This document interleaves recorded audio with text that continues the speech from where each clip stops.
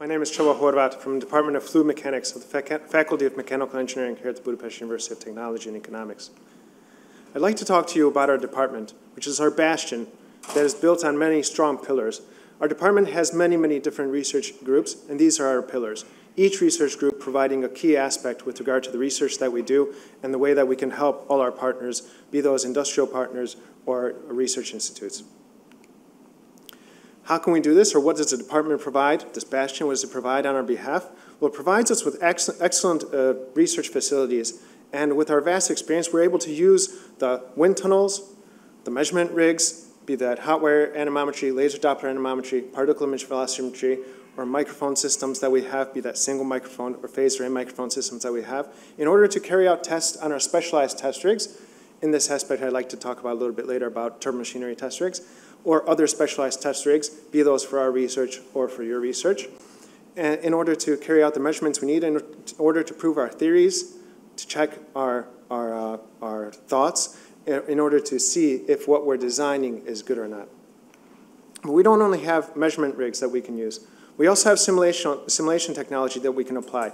So we have many strong commercial codes that we can use in order to do CFD simulations, so computational fluid dynamics simulations. We can do many multi-physics types of investigations.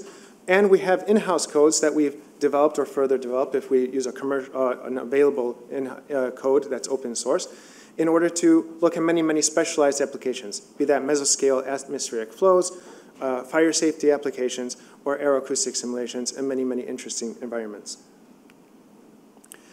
Our pillars that I was talking about are these research groups you can see here. Our turbomachinery and our turbomachinery and acoustics research groups, which I'm going to talk about after this.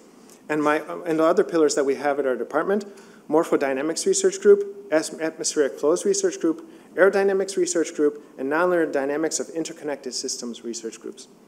Each one of these pillars has a leader. I lead the acoustics research group, and I'm a member also in the turbomachinery research group, and I'm going to talk about those a little bit more now.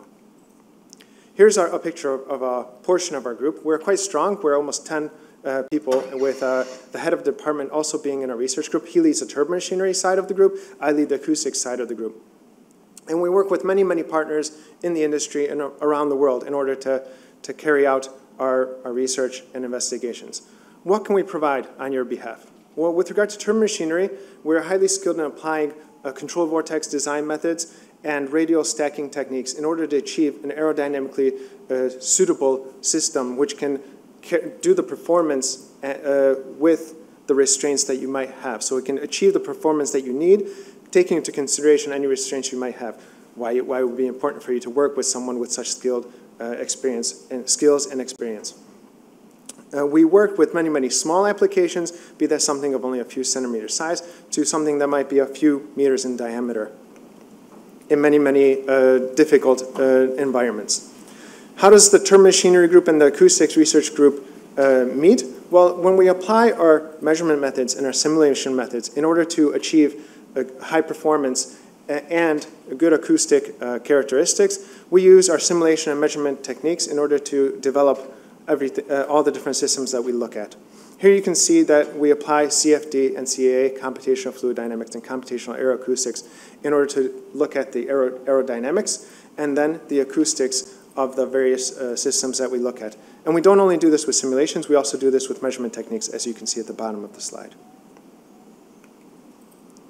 With regard to counter-rotating open rotors, which some of you might have joined in to hear about, we've worked together with NASA Gillen Research Center in the past. We've worked together with colleagues in Ireland and around Europe in order to work on different methods in order to investigate counter-rotating open rotors. This is the test that we've worked with the most. That's why I'm showing you this one on this slide. And my students and I, my PhD students and master students and my colleagues together with me, have developed many different filtering methods in order to separate the tonal and the broadband components of the noise sources of these turbomachinery systems. And we've looked at them using phased array microphone systems in order to localize the noise sources. It is our belief that if we're able to localize the noise sources, we'll be able to study them in more detail. When we study them in more detail, we'll understand them.